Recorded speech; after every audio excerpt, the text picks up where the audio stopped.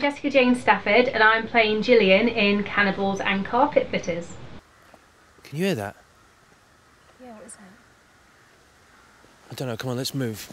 So my character Gillian is in a relationship with Jack. We've come on a camping trip. I think it's all been my idea.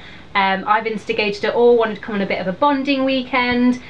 Jack doesn't know what he's doing, he can't set up a tent. I'm starting to lose the plot a little bit, but because myself and Alex are improvising quite a lot, there's more to the relationship now because of these little scenarios that we're setting up, and they're very bickery, but they do love each other, and it's just a lot of fun shooting. To our romantic camping weekend. Okay. Woo! Eyes. Eyes.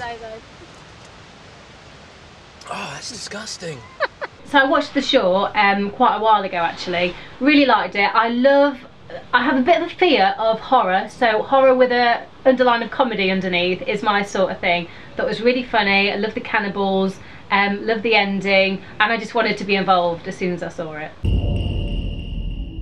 There's something out there, and I think it's just killed my boyfriend. Oh, calm down, dear. No need to worry. You're safe now. We don't often get visitors, do we, boys? So how long have you guys lived here?